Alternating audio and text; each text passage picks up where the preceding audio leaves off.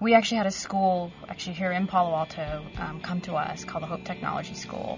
And the school is founded by two individuals, parents, husband and wife, who have two sons. Both of them are special needs. So the father had been trying, he's a strong believer in technology. He's worked in the high-tech industry, and he's always looking for ways that technology can kind of overcome these boundaries. Well, his son, who's 13, doesn't speak. He has a type of autism that prevents him from having any type of communication. So when he saw TouchSmart, he's like, I think, I have something here. So he brought one home, kind of rearranged some of the applications that he knew would work with him.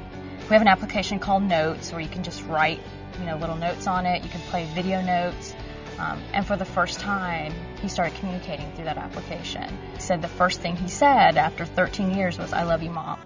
And she was just like, it's the thing every parent wants to hear. It's not customers or people trying to learn how to do things the computer way, like with a mouse or a keyboard. The computer's finally learning how to do things our way.